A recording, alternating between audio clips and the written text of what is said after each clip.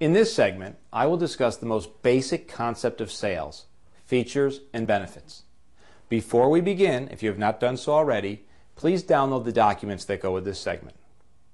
While features and benefits may sound like a very simple concept that all sales consultants should know, in my experience, there is still some confusion about these two words.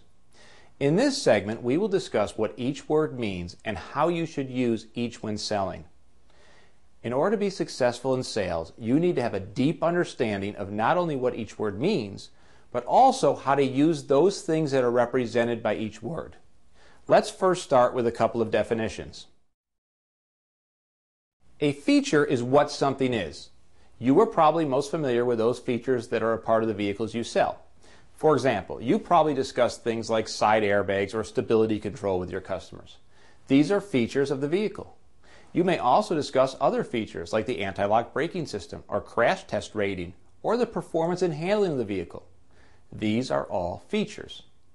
In your current sales presentation, you most likely are telling your customers all of the features that are available on the vehicle that you are trying to sell to them. You tell them these features hoping one of them will be a hot button for the customer and they will decide to buy your vehicle because of it. Some of you probably feel that this is how you add value to your sales presentation.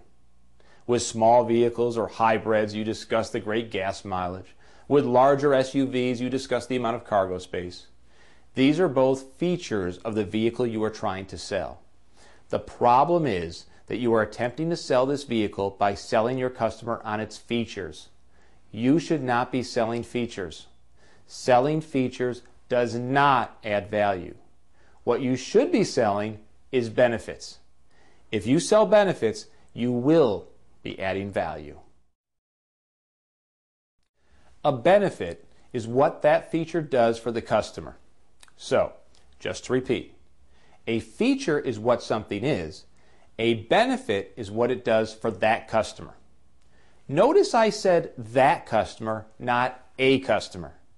Benefits are specific to your customer. For example, ABS is just a feature. The benefit is that it will help keep the customer safer in the event that they have to slam on the brakes to avoid an object. Good gas mileage is just a feature. The fact that you will save money with that vehicle because of the better fuel economy is the benefit. Value is made when you sell benefits, not features. However, the benefit has to be something that your customer feels is important. Everything you do is about features and benefits. You all know what the features are of the vehicles you sell. If you do not know, then go ahead and read all the literature and watch the training tapes that your vehicle manufacturer supplies your dealership with.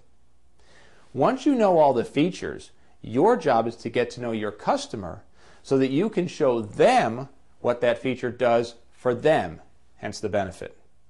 If someone at your dealership asks you what the benefits are of a particular feature, your answer should be, it depends on the customer. Yes, you can have an idea of what a benefit would be. For instance, a passenger side airbag is there to protect the passenger and hence promote safety, which is a benefit of that feature. However, if your customer tells you no one will ever sit in the passenger side of the vehicle, then this is not a benefit to them. If, on the other hand, you told the customer that the airbag reduces his insurance costs, then it may be a benefit to that customer. The key to selling benefits is knowing your customer. Keep in mind, as I mentioned earlier, everything you do is features and benefits. When you met your significant other, you were just a feature to him or her. You had to show them the benefits to dating you. Everything is features and benefits, including your sales process. When I say your sales process is also part of the features and benefits equation, what do I mean? Well, even though you know your vehicles well enough to be able to discuss the possible benefits of each feature, it is important to also discuss with your customer the benefits of your sales process. Before I tell you what I mean, let's revisit my analogy from the Building Value video. In that video, I asked you to think of a very nice restaurant in your town. Perhaps a restaurant that you may go to for a special occasion. I then asked you to think of what adds value for you at this restaurant. You probably think first about the great food quality. While this is important, there are other things that also come to mind. For instance, the great service this restaurant provides. Perhaps they fold your napkin when you get up. Some of these restaurants, when you make your reservation, will ask what type of and location of table you would like to sit at. The waiter will explain in detail any dish you want more information on or exactly what the specials consist of. This attention to detail is why you are willing to spend possibly $20 for a hamburger at these nice restaurants. However, if I took that exact same hamburger and put it on the McDonald's menu, you would not spend $20 for it. Why? Because the value you receive from this nice restaurant goes beyond its product or food to the incredible process that the restaurant is able to execute so exceptionally. You add value to your sales process when you are able to show the customer the benefit in that process. Every part of the sales process is just a feature to your customer. You can add value to your process when you show that customer the benefit of that process. For example, do you think a vehicle demonstration or test drive is a feature or a benefit? Many of you probably think it is a benefit. It may be a benefit to you because you think it will help you sell a car at a higher gross profit. However, we are looking at things from the customer's perspective. To them, a demo ride is just a feature. You need to explain to them what the benefit is. Many of you, when the time comes to take a customer on a demo ride, say to the customer, "Mr. Jones, follow me."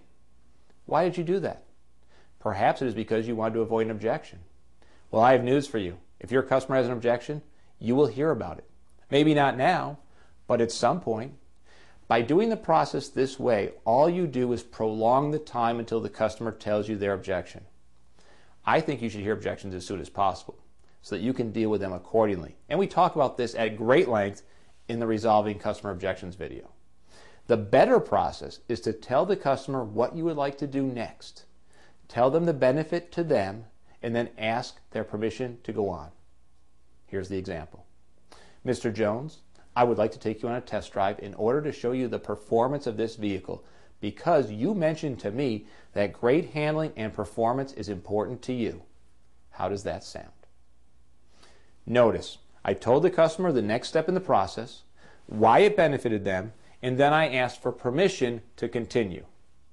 "Mr. Jones, I would like to take you on a test drive in order to whatever. Is that okay with you?" This is the process you should be using to explain the benefits of your process. If the customer had said no, I then have an objection that I can handle right then and there. However, if he says yes, then I continue to work through the sales process. All the while, I am building value in the process because I am not just taking his order or pulling him through this process. McDonald's does that, and we won't spend $20 for a hamburger at McDonald's. However, we will spend $20 for that hamburger at a restaurant that has built value into their process by showing me the benefits of each step. If you want to make more gross profit, you must build value into your process as well as into your vehicles.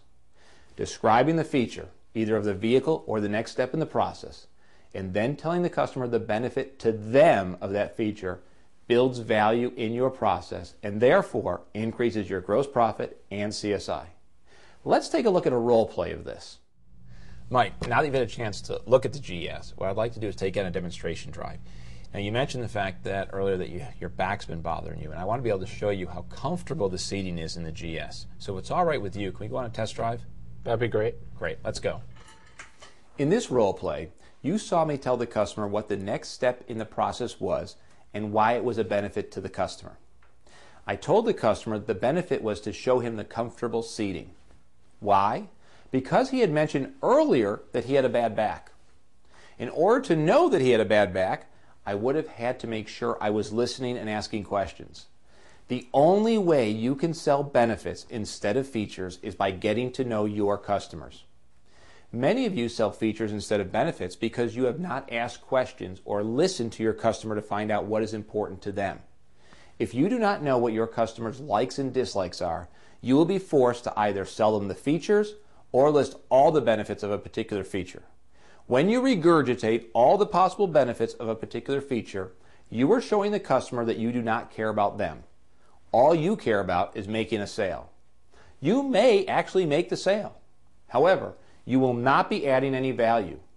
When you don't add value, you do not make as much gross profit or have as high customer satisfaction scores. You also do not increase the customer's trust in you. Also, if you do not get to know what is important to your customer, you cannot possibly show them the benefits of your process. Therefore, you are forced to revert to what I call smoke and mirrors to get them to move through the process. You use a trick or some other means to pull them through your process. Telling your customer to follow you while you walk out onto the lot, or saying to the customer, I have a great idea, while all you are really doing is going to get your manager to close the deal, these things do not add value to your process. Instead, they add anxiety. When anxiety goes up, trust and growth go down. You must get to know your customer. When do you get to know your customer? This process starts the moment you speak to them for the first time, be it on the phone or in person. When you are with them, you will use the skills and tools from the questioning skills video and the listening techniques video, as well as the gathering information video, to determine what is most important to them. You should always be thinking about how you are going to show them the benefit of something as you are talking to them. This way you can make a note when they say something like, my back hurts. You will know that you can use this information later on. If you skip steps in the beginning of the sales process, you will not be able to sell them on the benefits and will be left talking to them about the features. I want to discuss another area where you can use feature and benefit selling techniques. When you need to turn your customer over to your F&I or business manager, you should also be using feature and benefit selling techniques. For example, when the time comes to introduce your customer to the F&I department, you should say something like this. Mike, the next step is for you to meet with our business manager, Jim. Jim will help you review your paperwork with you to make sure it matches everything we agreed on.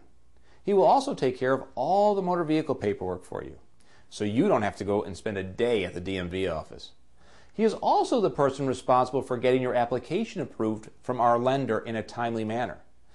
I've had customers who decide to use their own bank and regret it after they find out how long it will take the bank to not only approve their loan, but also to fund it. Jim does all of this for you.